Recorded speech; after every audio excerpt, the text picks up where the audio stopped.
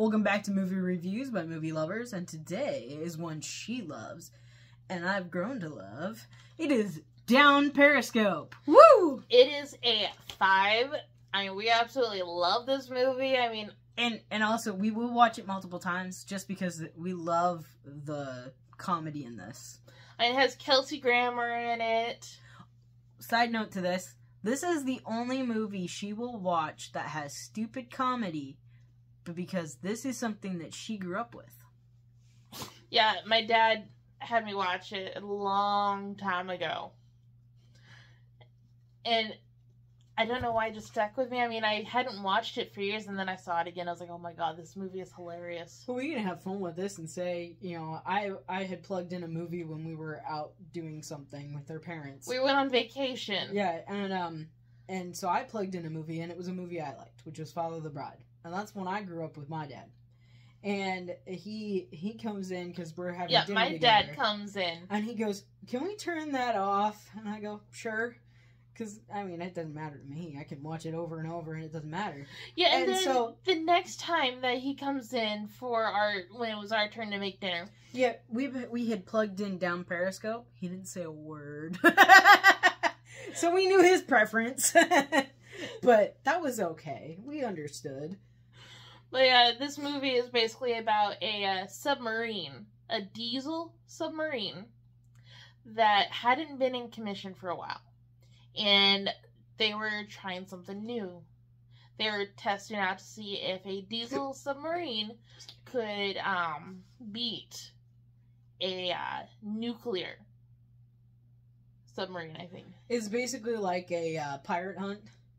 Basically what they were doing was seeing if the nuclear submarine could find the diesel submarine and shoot it, pretend war games, shoot it out of the water before they were to hit their target. Well, the one general that was in control of everything was like, oh, you have to do it by this way, and it has to be this way, and all that. And the other guy who was in charge of the other basically was just like, you do whatever you need to do. I mean, it's war games. Nobody plays fair. There might be rules of conduct, but do they really stick by it? But yeah, the guy who was being the pompous ass and changing the rules when he wasn't supposed to. Well, he didn't legally change the rules. Yeah. Well, he had a grudge against this guy. I mean, he'd never been captain of the sub before. He had the training. You kind of need to explain. He has something on him that apparently they thought was careless. Yeah. He was drunk, and he got a tattoo in a place... Well, this isn't for kids.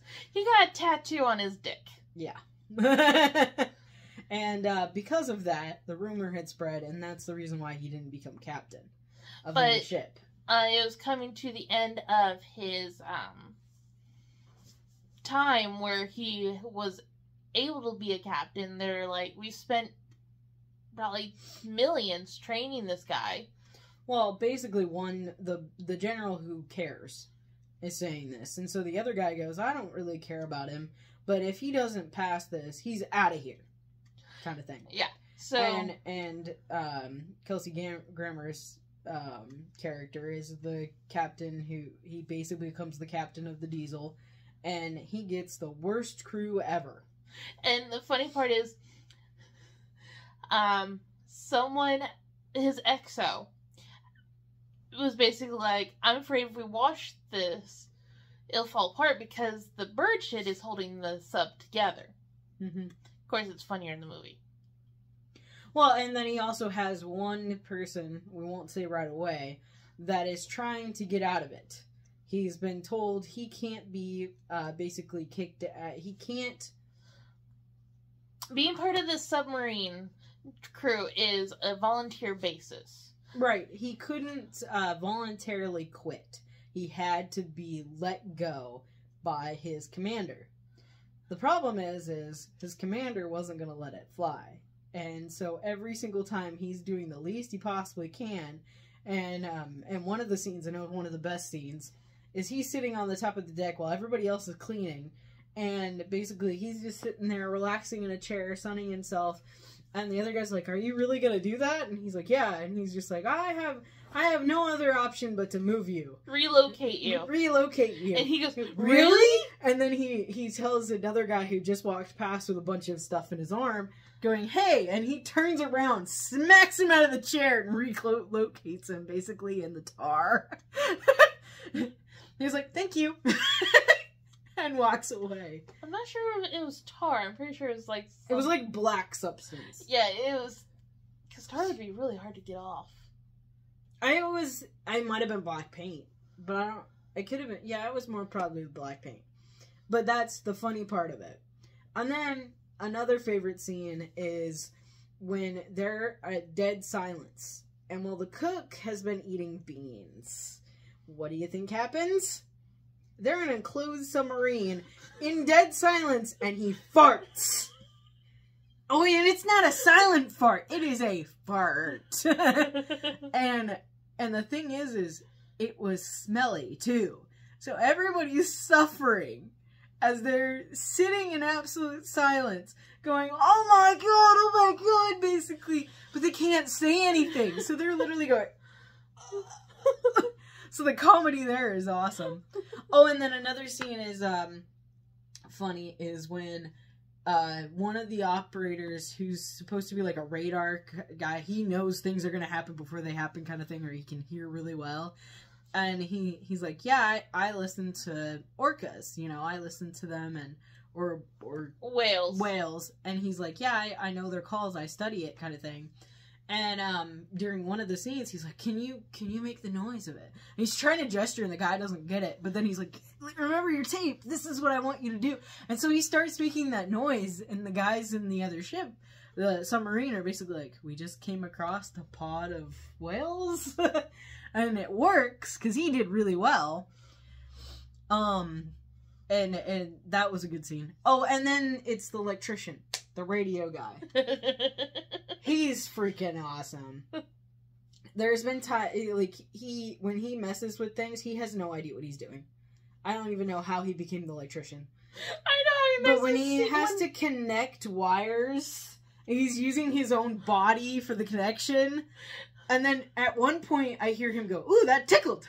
I'm like, what the heck? Oh, and then...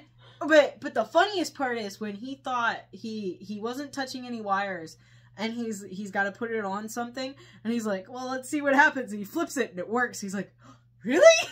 Oh, no, he grabs basically an oven mitt, remember? Oh, yeah, and he flips it with the oven mitt, and he's like, nothing happened? Like, I actually worked it out. But... Oh, another favorite part, the mutiny against the EXO. Well, the guy was an asshole. And finally, the captain basically was just like, you know what? I don't need you anymore. So they basically pretend to be pirates. And they kick him off the ship. They make him walk a plank. Well, he doesn't realize what's going on. He thinks he's going to fall in the water. Well, he ends up fall onto another ship that they had paid off to take him away.